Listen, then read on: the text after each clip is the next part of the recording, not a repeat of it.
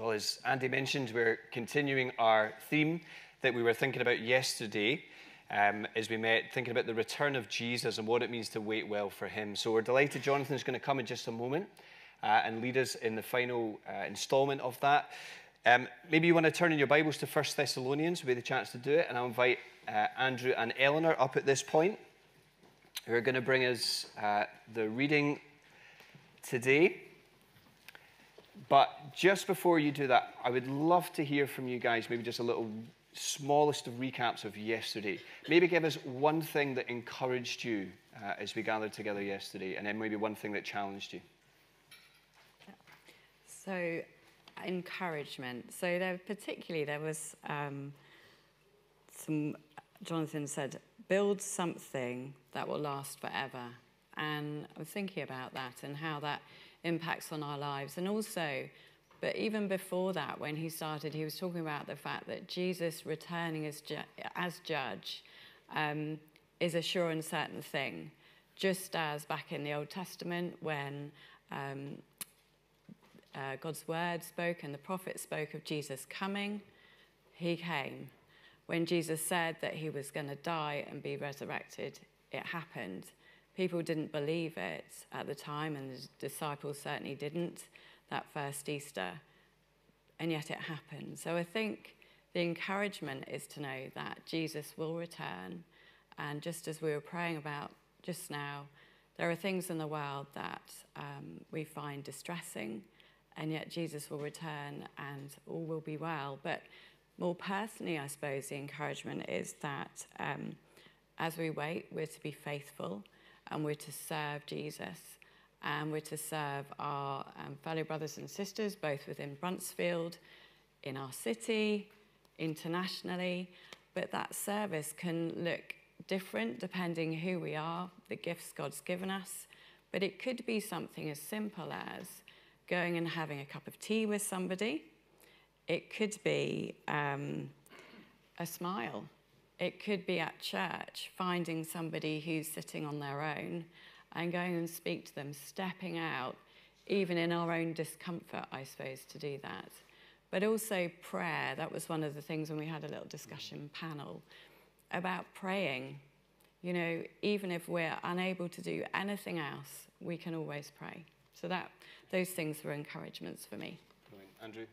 It's more of a challenge, a hint of encouragement as well, which is good in terms of what I'm trying to say. Looked at the parable of the talents, Matthew 25, yesterday. It's very good. And I was just challenged and encouraged to be spurred on by, I guess, my and our salvation in Christ to use the gifts we've been given and however God wants to use those gifts. And as we await God's return, it's just not to be weighed down by something. I need to do something, just be spurred on by our salvation, his coming, and how we're serving God. Brilliant. So. Guys, excellent. You guys bring us reading, and then Jonathan, over to you.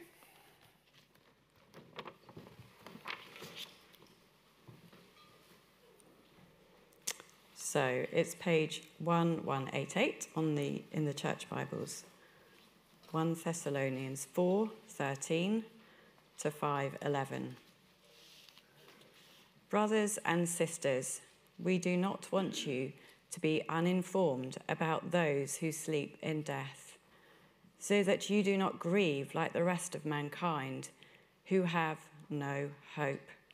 For we believe that Jesus died and rose again, and so we believe that God will bring with Jesus those who have fallen asleep in him.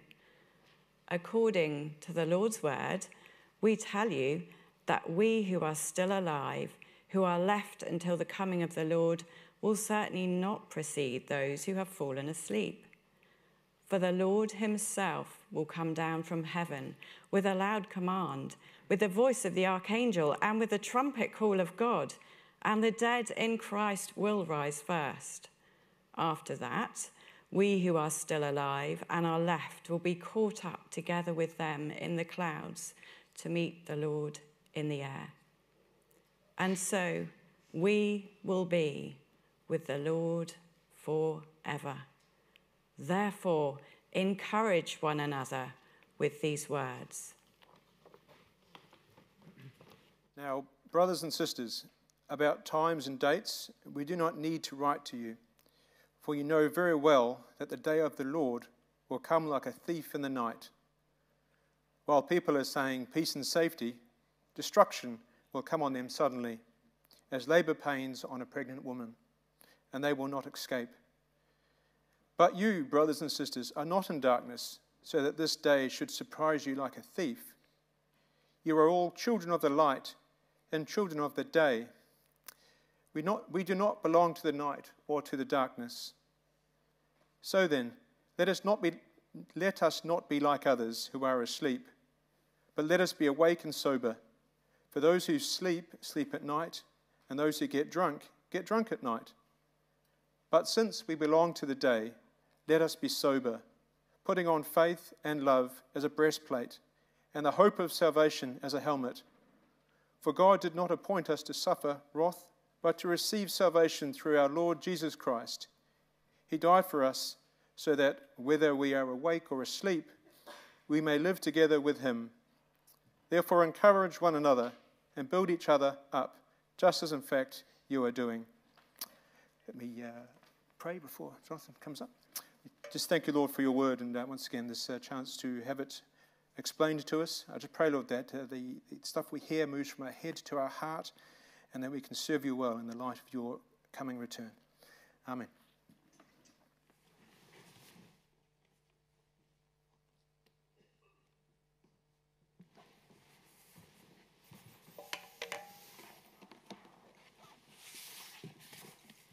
Well, good morning, everybody. And thank you again for your very warm welcome. It's lovely to be involved in this weekend. And as I begin, perhaps I can especially thank Graham, who's briefed me so well, and many others who were helping to support us yesterday. The technical crew I always like to thank because they have the power to sabotage my best efforts. And the musicians and those who've hosted us, provided wonderful hospitality and these special cakes, which were wonderful, and lunch today. I'm definitely going to give you 5 stars on Expedia. It's been really, really good weekend. Thank you very much. And as Graham said, we're just finishing off this theme of in time for eternity by looking not now at Jesus' words in Matthew 24 and 25, but to what Paul had to say about exactly the same theme in the passage which we've just had read to us. So you may like to keep that passage open, and we're going to walk through just 3 sections of this little passage as we think about living in time for eternity. A few years ago, you might have heard some lectures which were put on BBC. They were given by a professor of medicine. His name was Tom Kirkwood. He was a professor at Newcastle at the time. And the series was advertised like this: you don't have to die. Aging is neither inevitable or necessary. Slight exaggeration, but we're heading in that direction. In fact, the fastest growing segment of the British population is made up of those who are 100 and above. Now, they're called the robust elderly, and I hope to join them quite soon, actually. So we're all interested in this idea of extending life. Even the quest for immortality. There's been that kind of obsession for many years. In fact, I have a book at home which is called How to Live Forever or Die Trying.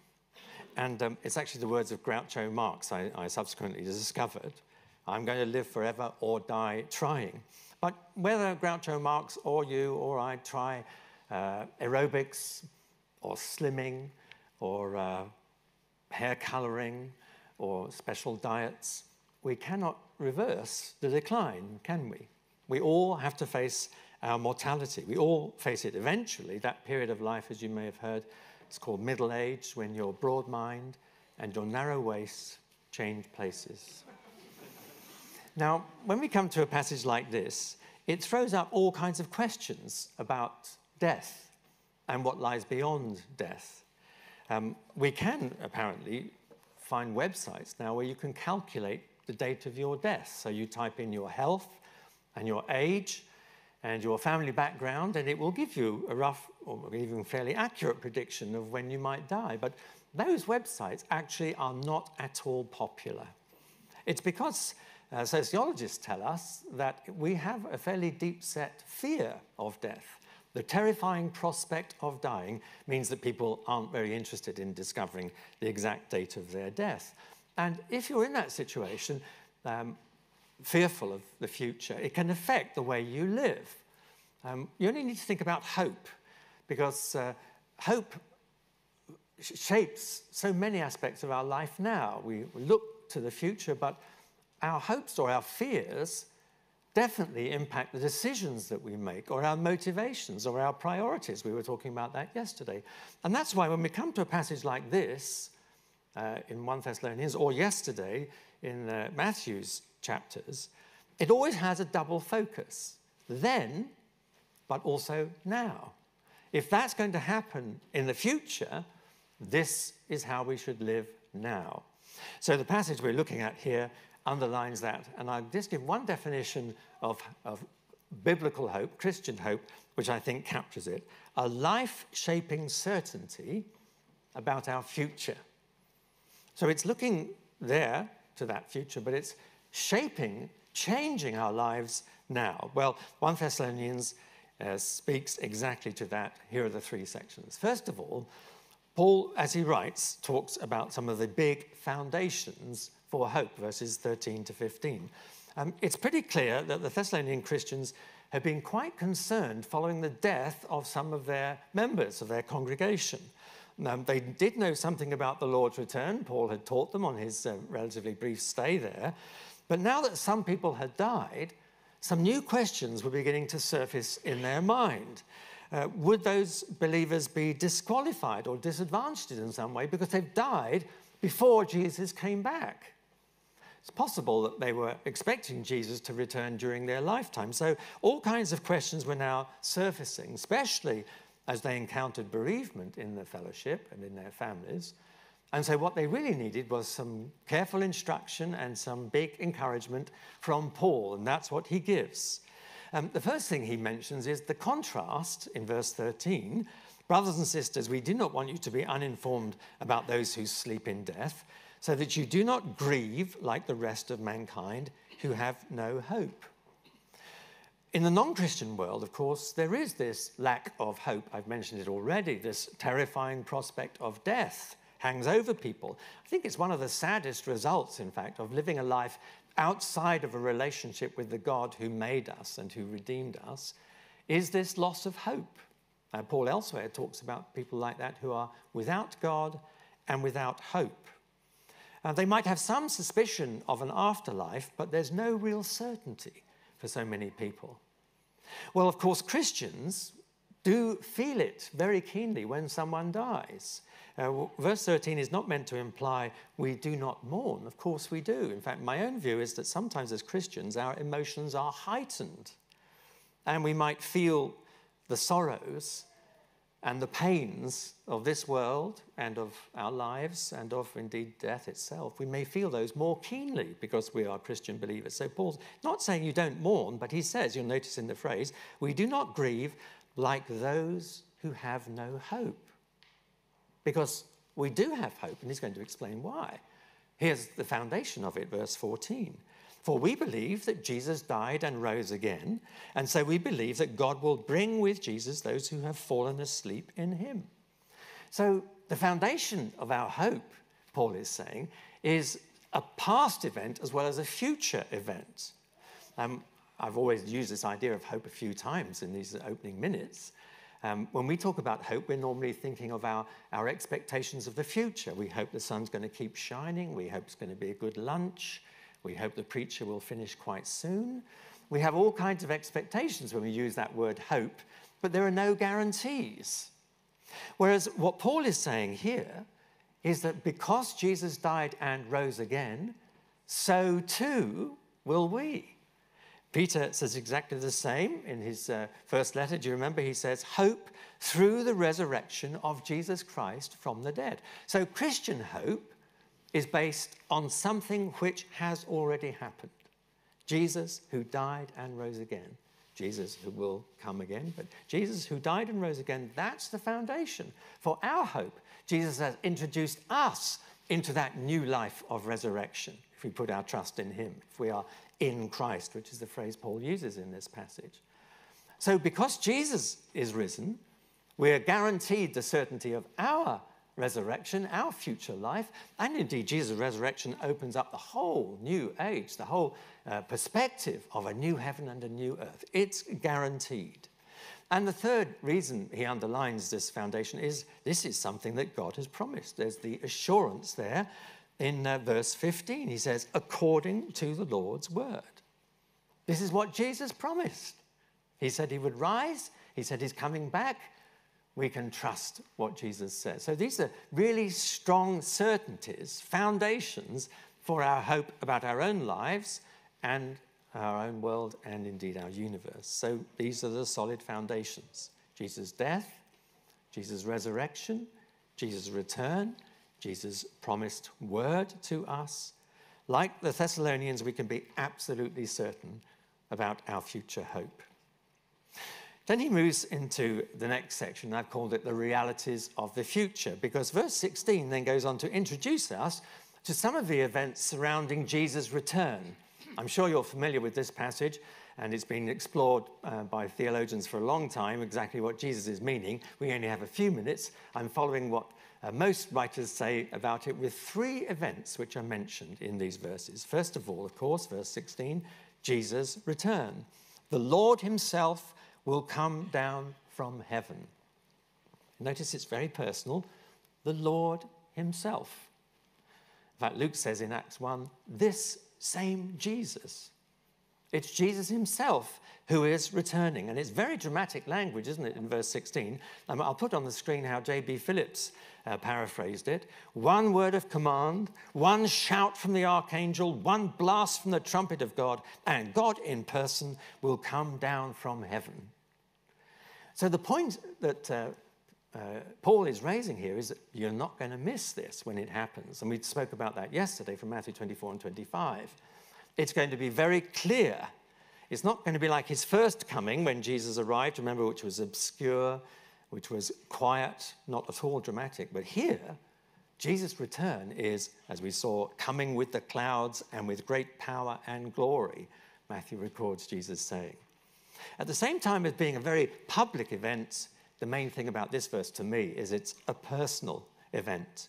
That when Jesus comes back at the return of history, we will not face somebody who's distant or unknown. It's this same Jesus who is coming back. The one we read about in the Gospels, the one we know and love. It's the same Jesus, and he's coming back. Second thing Paul mentions is resurrection. You'll see this at the end of verse 16. And the dead in Christ will rise first. So notice again he's saying in Christ. People who are connected to Jesus because they've put their faith in him. The dead in Christ will rise first. And as I've just explained, we've just seen in verse 14, because Jesus rose from the dead, if you're in Christ, you will rise from the dead. That's when it happens. Paul is saying here, the dead in Christ will rise. That's the guarantee. And then the third thing which is mentioned in the next verse, we sometimes call rapture. That's from the Latin word for being caught up, because it says, you'll see on the screen, after that, we who are still alive and are left will be caught up together with them in the clouds to meet the Lord in the air. And so we will be with the Lord forever. I think everything in these verses is so encouraging to God's people, especially God's people who are under pressure around the world, or God's people who are mourning the loss of someone. God's people, in all kinds of circumstances, take heart from these really strong encouragements. It's talking about our final destiny. We will be with the Lord forever. And the verse reminds us we're going to be, if we're alive at the time, we're going to be gathered up to join all of God's people in this resurrection. Jesus gathering us. Do you remember how John put it? It's in John's gospel. He has gone to prepare a place for us and will come again to receive us to himself. So the idea of being with the Lord is probably the most frequently used phrase to describe what that day is going to be like. With Jesus, not an unknown figure, but with the Jesus who loves us and who died for us. And the great thing is, and we haven't time to elaborate on it, but as I said a moment ago, Jesus' resurrection and his return introduces, of course, the whole issue of the new heavens and new earth, everything being restored. There's a lovely verse in Ephesians 1 which captures this. I often quote it, but I love the way Paul expresses it. Here it is. He says that ultimately God's purpose is to sum up everything, to bring all things in heaven and earth together under one head, even Christ. Everything is going to be united and summed up. Everything will be brought to shalom, to completeness, to wholeness in Jesus. Everything. I don't know if you know, but the Greeks, when they added up, they put the total at the top. It seems to make sense if you're adding up. When we add up, we put the total at the bottom. Our Excel sheets do that automatically. The total is down there. But the Greeks said, no, everything is going to be summed up, added up to find its unity and its completion and its perfection in Jesus Christ. All because of that day of resurrection.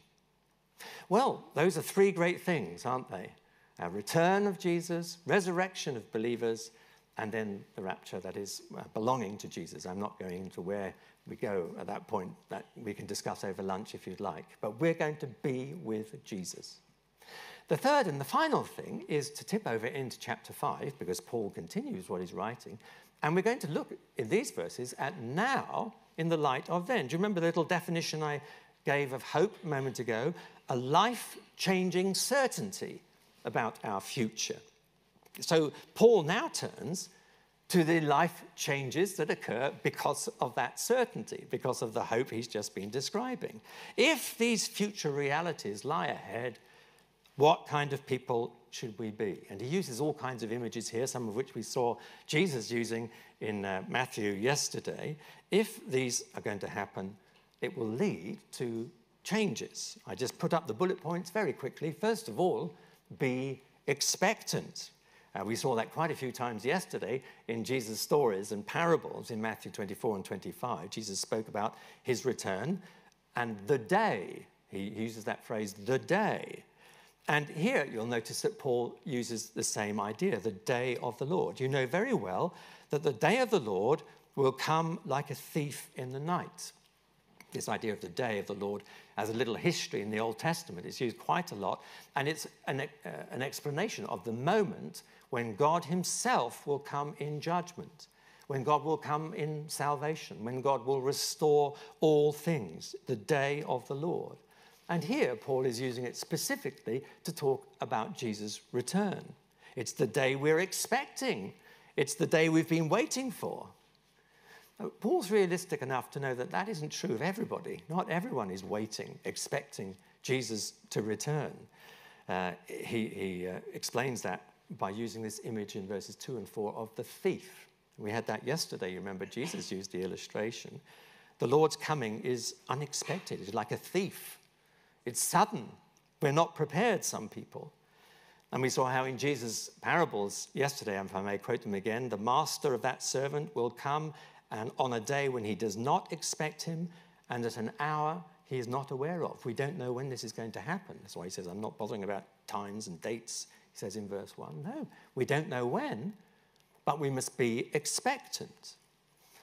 Non-Christians on the whole have no expectation of that future day, of course. Many of our friends don't believe that God is going to intervene in history. As far as they're concerned, it's a closed system. You know, we just carry on and we die, that's that.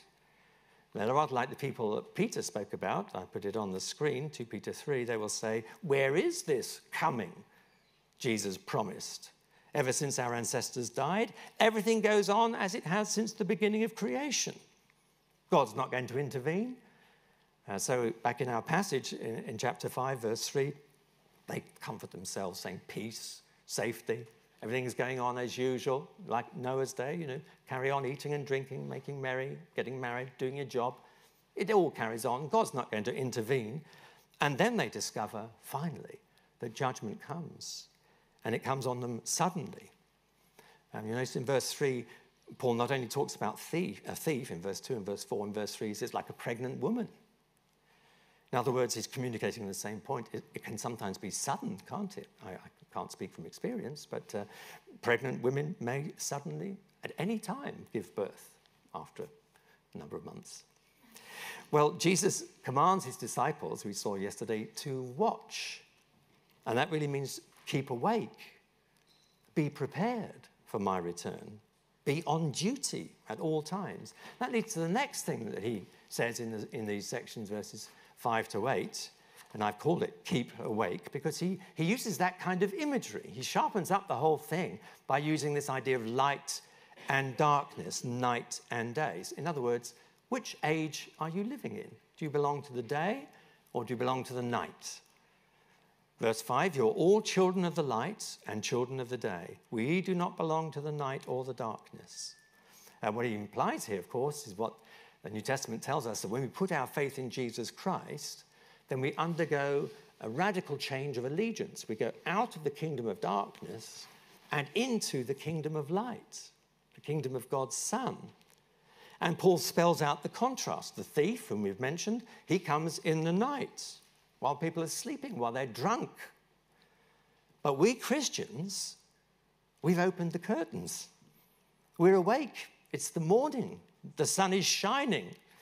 Let us not be like others, he says, who are asleep, but let us be alert and self-controlled, or sober, our translation sometimes put. Don't be drunk. Keep sober. Keep self-controlled. Be in charge of your faculties. Live with this sense of alertness. Paul's advice to Titus was just the same. You notice he includes the idea of Jesus coming here and how we should live. For the grace of God that brings salvation has appeared to all men. It teaches us to say no to ungodliness and worldly passion and to live self-controlled, upright and godly lives in this present age while we wait for the blessed hope, the glorious appearing of our great God and Saviour, Jesus Christ. In the light of that hope, then, keep awake, keep alert, keep working responsibly, as we saw yesterday. I don't know if any of you remember or still listen to the music of James Galway. He was an Irish flautist. Here he is. And he was a remarkable musician. And I read quite some while ago, that he was involved in a road traffic accident, and it was very serious. He almost lost his life. And that experience of getting close to death forced him to re-evaluate his life. And sometimes these things happen, don't they? When someone is given a diagnosis that might be serious, it helps people to think again about their lives and how they live. And it did for James Galway. I quote him, I decided from now on, after this accident, I would play every concert, cut every record, give every TV program as though it were my last. I've come to understand it's never possible to guess what will happen next, and that the important thing is to make sure that every time I play my flute, my performance will be as near perfection and full of music as God intended, and that I shall not be remembered for a shoddy performance. It's a nice expression, isn't it? That in the light of the future and my potential imminent death, but we have that longer range horizon of Jesus' return and our future with him. In the light of those things, let's live fully in our commitment to Jesus. Paul repeats it in verse 8, since we belong to the day, let us be self-controlled, putting on faith and love as a breastplate and the hope of salvation as a helmet. So stay awake. John Stott in his commentary says, let's not sleep or even yawn our way through life or even live in our pajamas. Let's stay awake, fulfilling what God calls us to do, waiting for that day. And then he goes on, trust Christ. Just two final things as I close. Trust Christ. Because again, he's bringing all kinds of encouragements to those Thessalonian believers and to us. Look at what he says in verses 9 and 10. For God did not appoint us to suffer wrath. He didn't plan that we should be judged and guilty in that way. No, he didn't appoint us to suffer wrath, but to receive salvation through our Lord Jesus Christ. He died for us so that whether we are awake or asleep, we may live together with him. So it's another certainty he's underlining. It's not to do with our effort, our religious effort. In fact, we often say, don't we, in terms of Christianity, it is not what we do, but what is done. That makes a difference. It is what Jesus has done, Paul is saying. It is God's plan. He fulfilled it in Jesus. It's all to do with his initiative and his grace. We are rescued from God's wrath. We are saved by the Lord Jesus. Verse 10, we are brought home to live together with him. So whether we're a believer still alive or whether we're a believer who's fallen asleep, which have so concerned these Thessalonian believers and perhaps us too, our destiny is absolutely secure. It's exactly the same. Whoever we are, if we put our faith in Jesus, we will be with him. So again, you see he's underlining these rock-solid certainties. This is God's plan. We're appointed to salvation, and everything has been achieved through Jesus. Final thing, strengthen one another. Therefore, verse 11, encourage one another and build each other up, just as in fact you are doing. He's picking up what he said at the end of chapter 4. Did you notice? Therefore, encourage one another with these words. And he says, support one another. Encourage one another. Keep repeating, reminding each other of these great realities. And that's what's been so refreshing about this weekend, I think. And again, thank you to you all for organising and being part of it. It's been a wonderful opportunity to support one another, to encourage one another, to tell each other these great truths which we're in danger of neglecting in our everyday lives. Hold on, keep going, keep watching, keep working, keep expecting Jesus to return. It's then, but it impacts now. And that's really why we chose this little title for this session. It actually comes from a folk song sung by Judy Sill. And it's often been on my mind because it holds this double focus. It's about the vigilante. He's got his eyes on the horizon and his boots on his feet. That's a nice way of summing up what Paul is saying. Keep looking to that future, but keep your boots on. There's work to do. Or to put it as we saw yesterday from Martin Luther, work as though he will not be coming for 1,000 years. Be ready as if he should come today. If you know Thessalonians, Paul talks about the second coming actually in every chapter. And a final word to those of us who wonder, am I going to be able to keep this up? Will I get to the end? Will I really make it to heaven? If you're asking that question, and perhaps some of us often do that, and sometimes as we grow older that might happen, am I really going to make it to heaven? Well, Paul ends this letter with some words which I'm going to put on screen, and there's the final words of the letter, and if you can read them, perhaps you'll join me in reading these out. Shall we do that together? May God himself, the God of peace, sanctify you through and through. May your whole spirit, soul, and body be kept blameless at the coming of our Lord Jesus Christ. The one who calls you is faithful, and he will do it. Let's pray together. Thank you, dear Father, for that promise at the end of this letter, that because you've called us, because we are in the Lord Jesus, you will fulfill your promises. And you are faithful. You will do it. You will carry us safely to our home with the Lord Jesus. We thank you so much for these encouraging truths we've been reflecting on this weekend.